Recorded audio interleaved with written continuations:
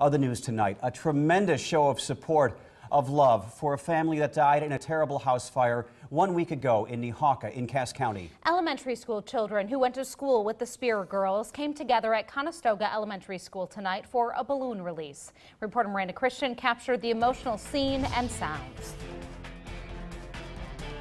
And teach the staff, the students, they definitely have taken it hard, but they're doing a wonderful job on keeping that routine going.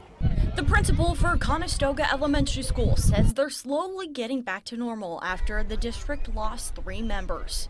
Eric Dennis says counselors have been talking with the students about the loss of the Spears. A lot of it is this letting them talk about the girls, letting them talk about Emma, Adeline, and Ellie, and just saying, tell us about them. What are some fun memories you have with them?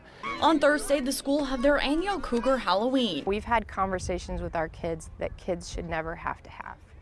And for our kids, they need to go on to normal.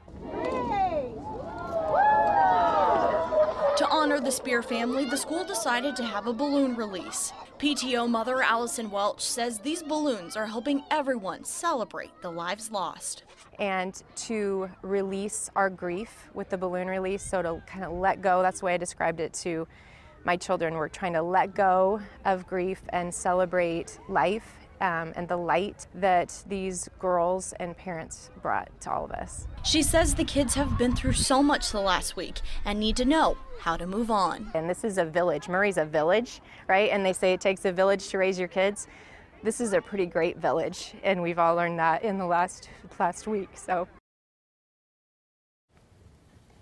That was Miranda Christian reporting. We should note she and her crew were driving in Murray, Nebraska tonight, and there were pink ribbons and lights all over town in honor of the Spears.